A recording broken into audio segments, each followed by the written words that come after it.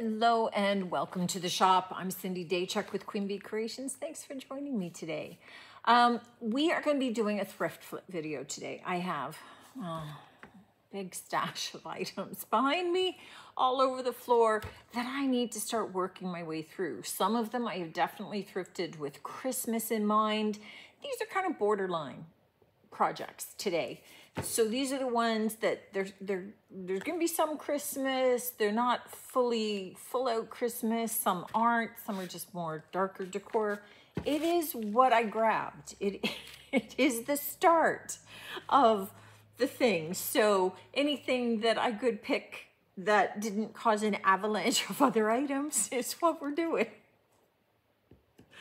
There could have been a bigger rhyme or reason than that. They're just, I just tried to pick items that I would be finishing differently. So you get a bit of kind of insight in terms of where I'd go. So I'm opening a can of DIY clay-based paint that I sell here in the shop, queenbeecreationshome.com, or, you know, look for a local dealer. And I'm going to start with these bookends. I think that they're kind of cute with the little birds. They look sort of like partridges to me. And so what I thought was I had recently done a video where I showed you guys how I would do a stone finish, how I'm layering different paints and creating a bit of a stone look. And I said that you could do this as much as I did it with grays so that it would be stonish, if that's a word. Just working on a label here. I had said that you could do it with any color that you want to create interesting textural effects. And I got people going, seriously? So we're gonna do this blue, and we're gonna do it with that kind of that stone finish, which means that we're gonna be layering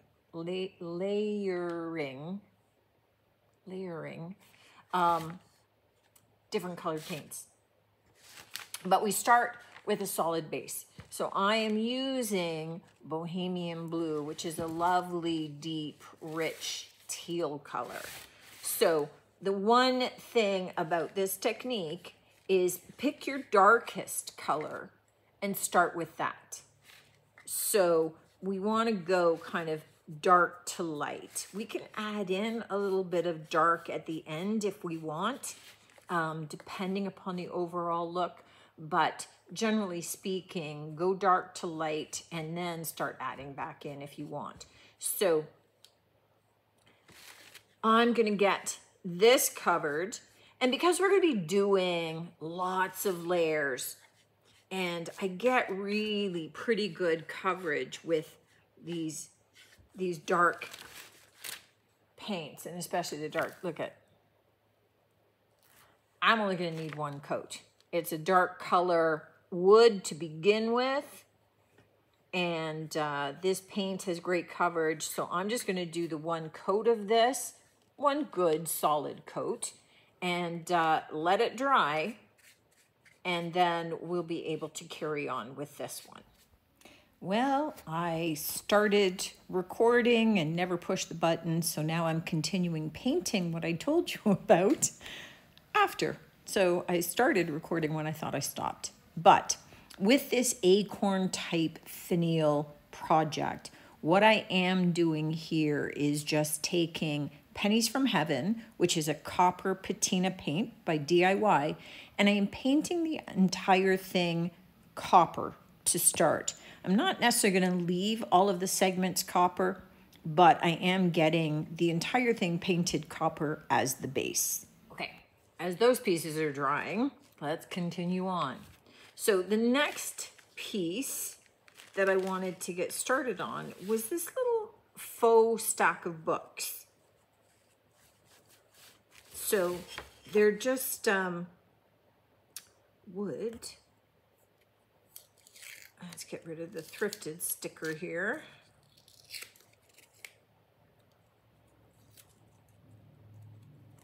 And we're gonna do them still as a stack, but we're gonna do them as maybe you know, because of the holiday season here, we'll do them as a bit of, stickers sticking everywhere. As a bit of a stack of Christmas books. So to start, I'm just going to use that same white paint, that casement, and I'm going to get a couple of coats on here. So these are just going to take a little bit of time because I'm going to have to, you know, flip them and let them dry and that sort of thing. So it's kind of at the end of my day here. So I'm at least going to get one coat on to most of the sides and then leave them to dry. And then tomorrow start painting the underside and then getting some more coats on. We'll see how many it takes. White usually takes about 3, but this is kind of raw wood and it's just kind of soaking in right away, this first coat. So I might be able to get away with 2. The last thing that I'm going to do before I go home for the evening is just a quick little cleanup on this piece. Now, it is like this, and it has this wonderful, look at how rusty that finial is that sits up here, but you can see this is all out of alignment. I mean, it needs some work. And there are sections, can you see that yellowing and the yellowing over here that are signs of bleed through. I'm gonna want to have this finish nice and rustic, and I like the chippiness and the distressing, but what happened is that they painted it and then distressed it, but they hadn't sealed the raw wood. And when they distressed back to that wood, it started to bleed through. So I am going to quickly spray it with Zinsser Bullseye Shellac. Shellac is the ultimate bleed through specialist. And so I'm going to get it sprayed. I'm doing this last because I get to spray and leave. It's a little bit stinky. I suffer migraines. I do this kind of thing at the end of my day, so I don't have to deal with the smell. It'll have dissipated by the time I get back here tomorrow. All right. So this has had the chance to sit overnight to seal, and you can see how much of that bleed through there is. So what I do have are a couple of little colors from Fusion, and I don't need a lot, so I'm just using these little guys because why not? So this one is, turn it around, Algonquin. And all I want to do is, I have Algonquin and then I have Victorian lace, which is kind of a creamy white. So I'm going to put the darker color on first, but I'm using a really old ratty chip brush. I don't get rid of these because when I have something that I want to do with texture, they're perfect. So I'm putting this on first, and I'm kind of dry brushing it. You can see that I've offloaded a lot of it. This is a very slick surface now that we've got that shellac on there. So all I'm doing is taking very little bit of paint and I'm just kind of dry brushing it over. I'm, you know, going a little heavier on this section where I had that bleed through, and I'm just looking for kind of that uneven look, because we're gonna still do more layers on it, but I just want to get some of this color on. It's gonna create, let me just get the underside of this. It's gonna create a little bit more of a texture that my next paint layer can kind of stick to also. But we're just going to dry brush the entire surface, let this dry, and then we can come in with our next coat. While our Algonquin is drying on the birdhouse, I want to move on to start adding some more layers onto, that one's gonna be too dark. Okay, let's go this, onto our bookends. I'm going, what do you call these things? So what I do have now, and I'm just using paints that I have on the shelf. So I'm switching between brands, sometimes DIY, sometimes Fusion, depending upon what I've got. Here I have a little bit of Seaside. Now, I have the same brush that I have the Algonquin on because it doesn't matter. And what I am doing is I'm taking some of this and fairly dry brush again, right?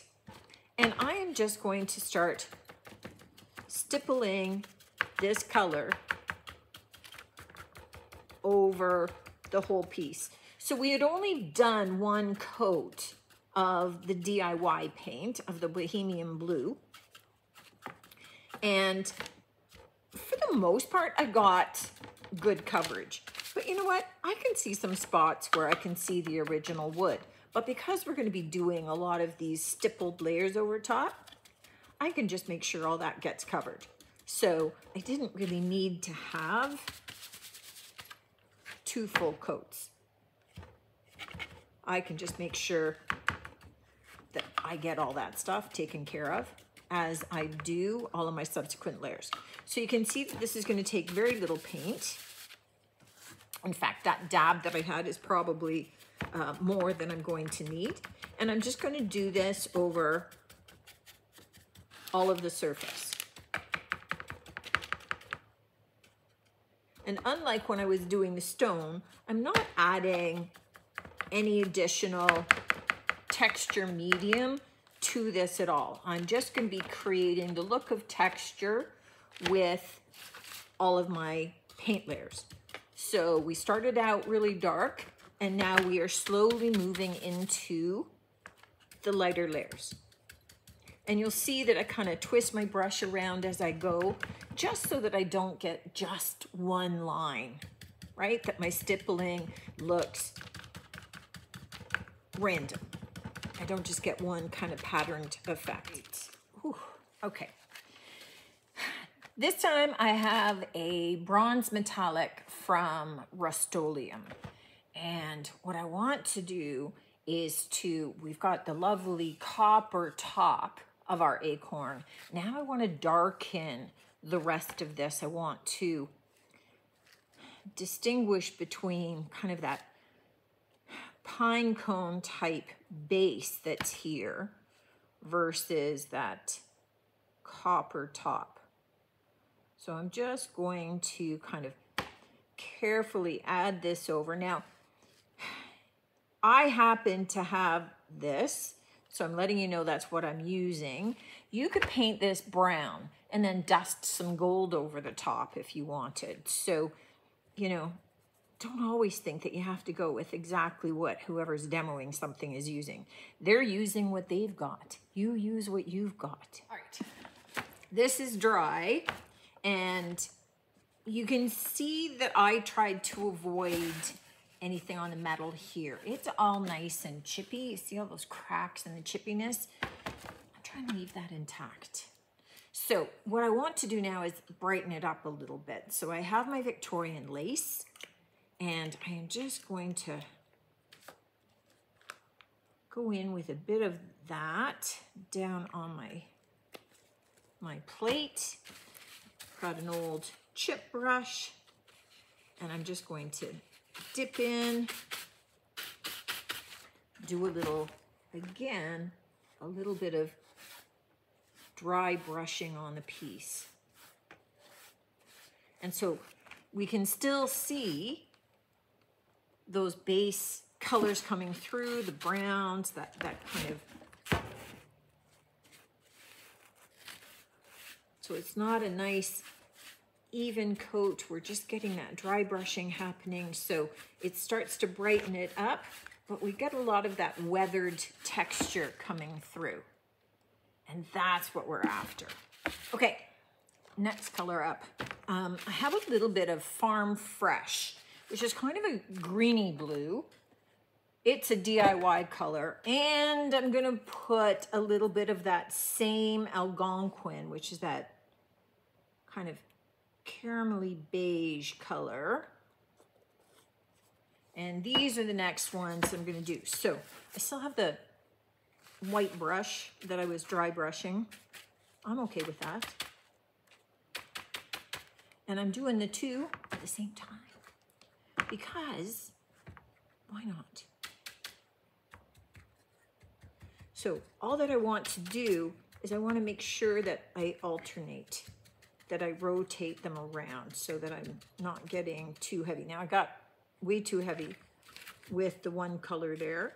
So I will just make sure I still got some of that blue over on the same paper.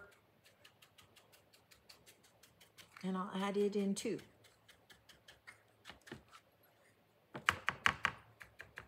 But we're just gonna add in multiple colors now. So a bit of that green, a little bit of that, that beige, and just make sure you turn your brush around so that you're not getting straight lines or streaks of color. Now, what I do have are 2 coats, just wanna make sure I don't put my elbow in that paint, 2 coats of that bronze on here, and I love that deeper, darker color. I did paint it on the base. Just see how this is a little bit duller than here. And then I wiped it off. So we got this wonderful mottled effect. I'm gonna do that to tone down the copper. So I'm gonna do that on the top. I'm gonna get this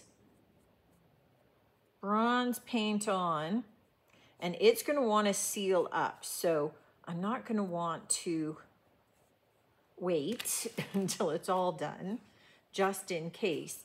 But I'm gonna lightly wipe it back. And this way, I also get to show you the difference. So this is what I have. This is what I had. Now you could leave it like this if you wanted it that bright copper.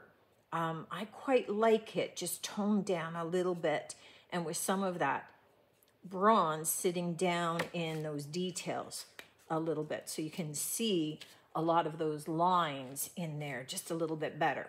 Now, what I am gonna do as well, once I have the top finished, is I'm gonna reapply it to the base and then wipe it back again. So it'll be a little bit darker than this top, but it'll be lighter than the acorn middle section. And then I'm gonna let this dry because it's gonna be wet top and bottom. And then I think we have one other step, but I'm gonna wanna let that, all this paint kind of settle overnight a bit.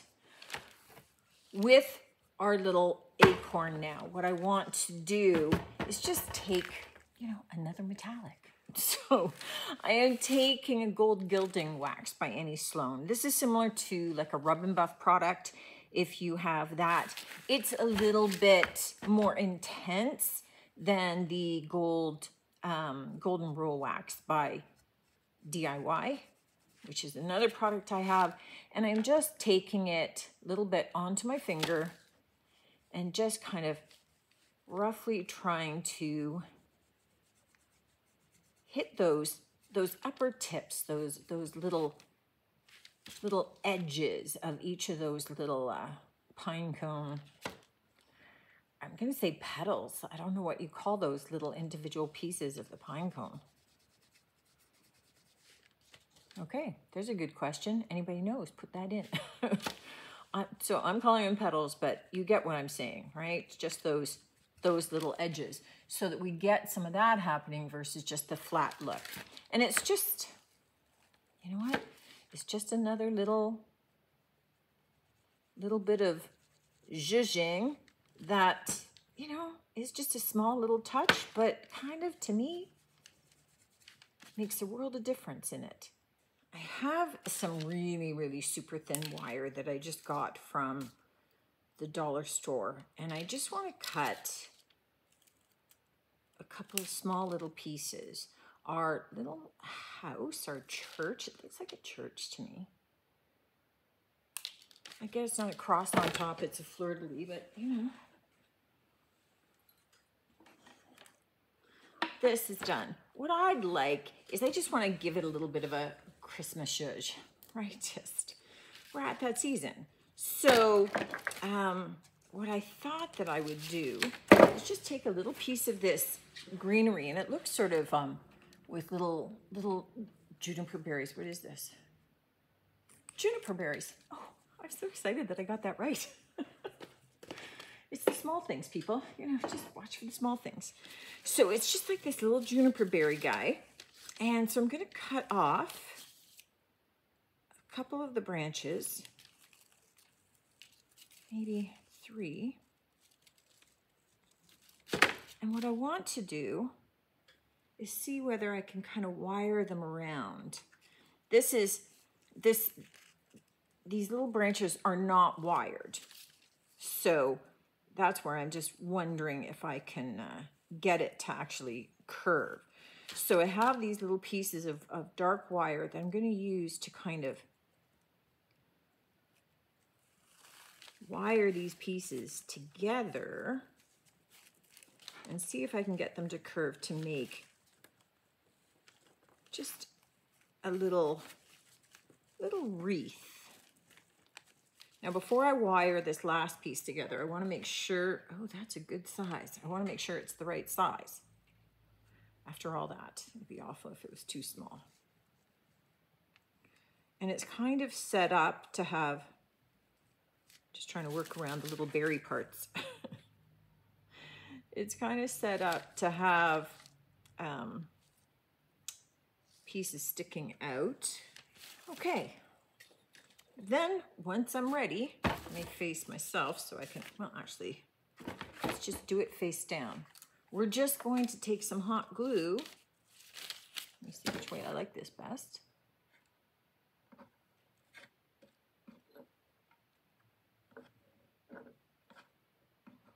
Okay, that way. We're just going to take some hot glue in a couple of strategic little spots. I'm going to get it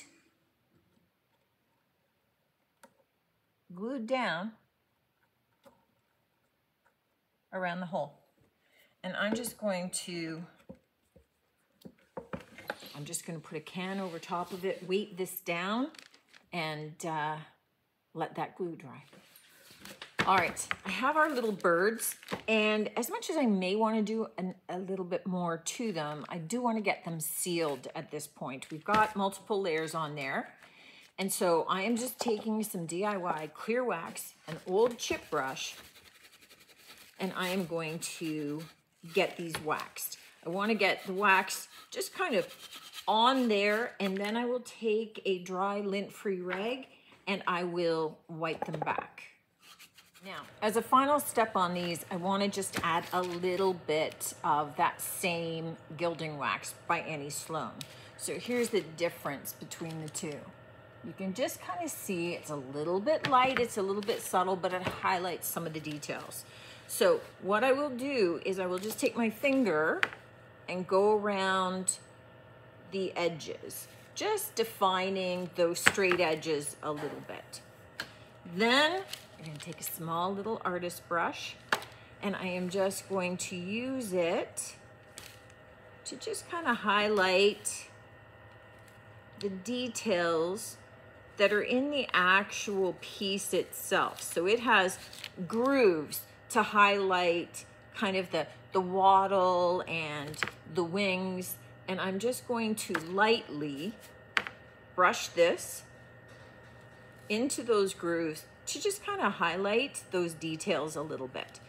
I'm not looking for them to be really colored, but just more kind of a little bit of shading, a little bit of detail, subtle, but it makes a difference. Remember our big tray we painted? I have the Candy Cane Cottage, which was the new release, in the Christmas release from IOD. So I have this big transfer. Okay, I'll get it later. And it does have 2 pages, I mean, it's got lots of things, but it has 2 pages that have big sayings on them. I'm gonna take the hot chocolates so that this tray is sort of like a big hot chocolate tray, right? Cookies and hot chocolate coming out. And I think, let me just look.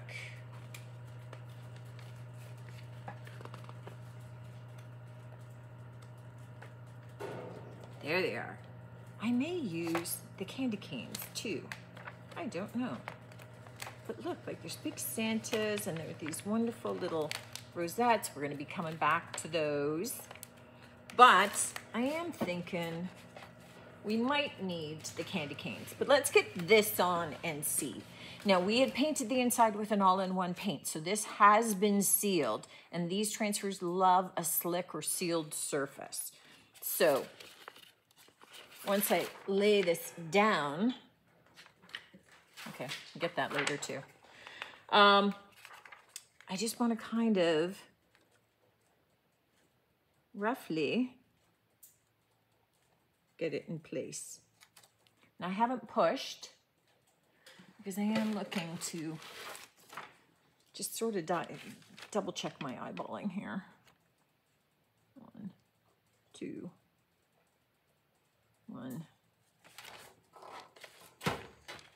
Too narrow on that side. So if it hasn't stuck yet, yay.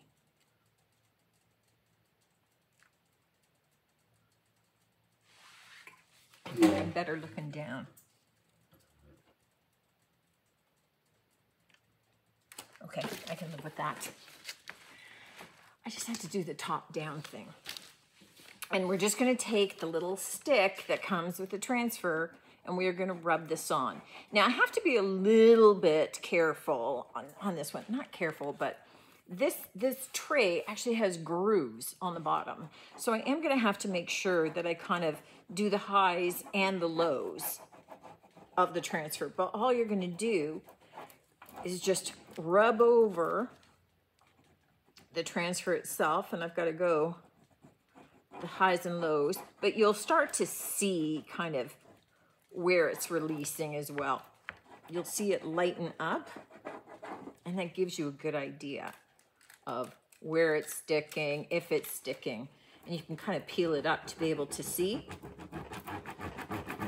So I'm just gonna keep getting this baby on. All right, I'm just in the finishing stages and I'm just kind of lifting as I'm going to just kind of make sure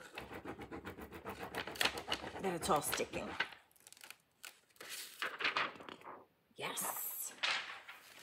Get that later too. And there we go. Look how cute that is. Now, what I will do is I'm gonna take, I mean, our paint is sealed, but our transfer is not.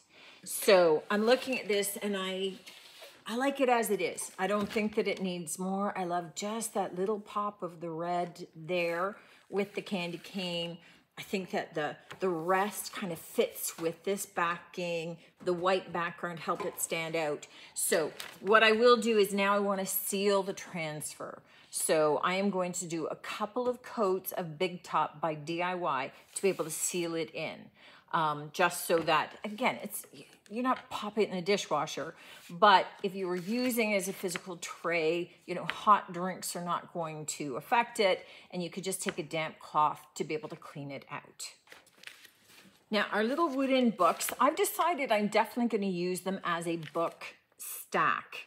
Rather than leaving them loose, I'm going to do them as a book stack, and so I am actually going to glue them in place and then do my final painting with them in place so that I'm not actually painting more than I need to unnecessarily. So I'm just going to take a little bit of hot glue, glue them down, and then do one more paint job on them, and then we'll come back and finish these guys off. They're going to be cute. All right, our books are dry and they're ready for us to apply our transfers. And what I want is this sheet of these lovely little Victorian looking florals. And I just want to, I'm going to start by cutting off one of these bigger ones on the bottom. I mean, I'm saying bigger, they're not huge. And I'm going to kind of center it on the top, but have it go down over the, what do you call that? The binding, the spine. There's a word for that, that edge, the spine of the book. And then we will look at adding more. But what I'm looking at is these little transfers, these particular ones, I mean, you know, you could say that they're Christmas because there's a little bit of berries in there, but they're really more kind of like a Victorian floral. It fits into Christmas, like that Victorian Christmas feel, but it doesn't have to be Christmas. So as much as this kind of has a bit of a Christmas feel during the Christmas season, I can kind of use them all year round for decor, should I choose. And look how easily those come off when you have done them with like that all-in-one. Again, it just loves that slick surface. So look how cute already. But as much as they're stacked now, I do want them to kind of wrap. So I'm just wondering size-wise. This might be enough. This next one up is still in the same color tones. These four at the top are a little bit more in reds. This has got a little bit of red, but it's more in a soft blush. So rather than doing another big one, let's do this little guy. And what I'm thinking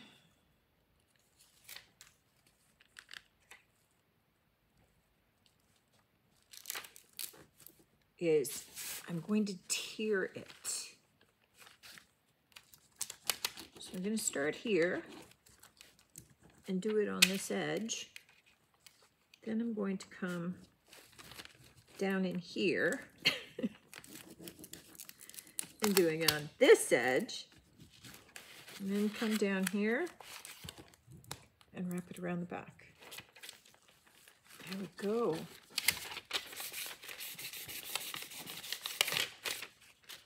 All right, so super cute.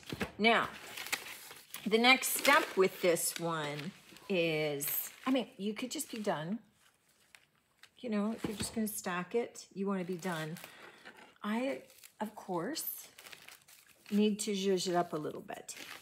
What I do want to do is I just want to seal this before we do it. So I am gonna take my big top once again and just, okay, I'm just gonna give it a very light, quick coating. Get that to dry. I don't have to seal anywhere else, but I do wanna seal where my transfers are just to give them a little bit more longevity. The final little piece to our books is just to give them a little bit of, you know, a little bit of ribbon. And if I can, there we go. Okay. Now you could tie these up, you know, like, well, you can tie them up however you want, really. I'm just gonna do like a simple bow rather than doing, you know, the kind of crossover and everything. I just want a little something. Now I need another finger. I just want a little something that is going to zhuzh it up a little. It doesn't have to be, you know, big. So I want to do this and just cut off the tails a little bit. And I'm just going to tuck a little bit of greenery in. Now, what I can do, okay, I'm tying again. There's a spot where this little pine cone is on a wire, and I could tie this in place if I use that wire. So what I don't want to do, I don't want to glue it in place. You could use some hot glue and just glue your little decoration in place, but because my little piece is very Christmas, because it's a little fir branch, I'm just going to tie it, because if I decide seasonally that I want to tie it with, you know, a little bit of lace or a little bit of a pink bow, I mean, I can switch it out this way, and I can just put a little bloom there instead. But this is what we've got for it being in the Christmas season. I love it going down the side. So let's, you know what? I think that's the last one. So let's take a quick look. I mean, obviously we've got our little book stack. Now, I get that I found these little book-shaped wood pieces, but you could do the same thing with actual books. So you could look for little tiny, even soft cover books in the dollar store that you could stack up, or certainly in the thrift stores. You could always just cut square pieces of boards and do the same thing, treat them the same. So you can just stack them up, decorate them up. And I think that just makes a really cute little shelf sitter. It looks adorable as part of a little vignette. So as part of your holiday decor, I think it's super sweet. This is not necessarily holiday specific. This is a piece of decor that could sit up on your mantle, on your credenza, up on a bookshelf all year round. If you wanted to make it a little bit more holiday specific, then you could certainly tie on a little bow of greenery with a bit of ribbon around the base. Take it off after the season. So I don't know with this in terms of thrift flips that I was actually thinking about them having to be holiday specific. So this is neutral, but you could take any of your neutral decor and just tie a little something onto it, a little piece of greenery, and you're good to go. These guys are definitely neutral, right? These are bookends. I love the little touch of gold onto them. They look kind of like faux stone in the blue tones. You guys had asked for seeing them done in something that was not just the gray tones. So here in the blues, you can get an idea of some of the directions that you can take them, but super cute. We've got our little, oh, let me reach for it. We've got our little metal tray. We've got it sealed, so it's, you know, hand wipeable as opposed to washable. We don't want to submerge it, but just a cute, cute little transfer that really kind of fits onto any kind of tray, whether it's wood or galvanized. But I really like the look of kind of this galvanized tray, which again, you could use as an actual carrying tray for your hot chocolates and cookies and things, but equally so, you can use it to stage, you know, with some candles and some additional greenery and some pine cones thrown in there. You could use it to stage a bit of a Christmas vignette on a settee or ottoman or a side table or something. The last piece that we had was this big kind of birdhouse that we found. And I think it's just adorable. It didn't need much. It needed a little bit of a paint job. And I love the addition of just that tiny little wreath hanging over there. Now, because this is done with juniper berries, it is not necessarily specific only to Christmas. It's not like it's holly and berries. So again, this could be year-round decor, but easy enough to pop off and add like a little floral wreath at some time. I like the addition of the wreath. I love the little rusted finial and the doorknob. Super, super cute. So again, just kind of 3, 4, 5 ideas of things that I thrifted working through my stash that will ultimately make their way into my shop. Perfect for some of your home decor, awesome for some of your booths or some of your markets if you have them. And I hope really, you know, my goal with doing this is just kind of giving you some inspiration that if you are out thrifting, that you're getting some ideas as you look at some of these things on the shelf that just look maybe old and tired and brown or beaten up, or you know, whatever happens to be the case, that helps you be able to envision and see some of the potential that's out there. Take a look at some of your decor that's maybe looking a little old and tired and see the potential in that too. I get a lot of people that come through my shop that see some of these things and have to buy them. And I always urge them, take a look, you know, like take a look at some of your home decor. And maybe you've got some of the pieces that you already need. I can just sell you the paint. That works too. Let me know what you think of this one, guys. Certainly, I hope that you've got a couple of ideas anyway of things that you could make over regardless of where you happen to come across them. And I definitely, as always, look forward to seeing you on the next one. Until then, take care.